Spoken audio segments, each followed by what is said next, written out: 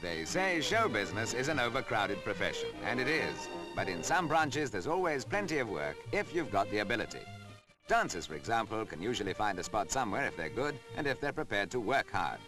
A dancer's life is a hard one, although once they've been bitten by the showbiz bug, girls like these wouldn't swap careers for anything.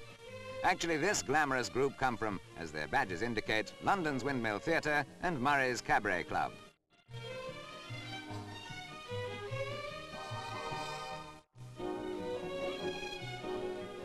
However, the girls are certainly not planning a joint dance routine. In fact, that graceful action has nothing to do with choreography.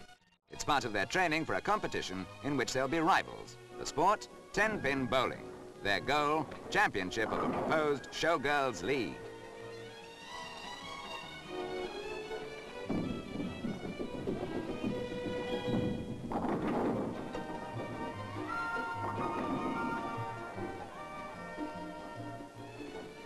Windmill captain Denise Warren tries a bowling ball for size because the finger holds vary in the same way as the weight of them ranges from 16 pounds down to 10 pounds for children.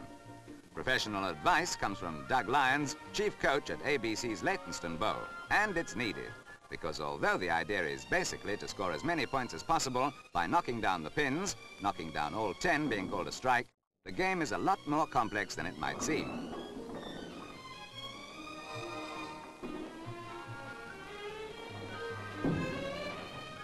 With bowling still in its infancy over here, we nevertheless already take for granted ingenious bits of mechanism that automatically reset the pins and return the ball along the 60-foot lanes, ready for play again.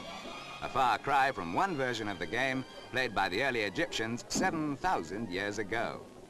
This American sport developed from 9 pins, the story being that the 10th pin was added to overcome a law banning 9 pins as a gambling menace.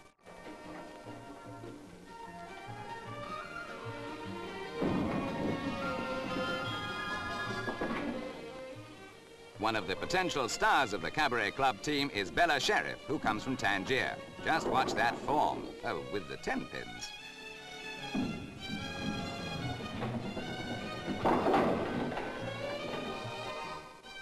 The number of women playing grows every week, most of them having found a pleasant way of exercising. And if they look anything like this lot, no matter how crowded it gets, they can always get a lane.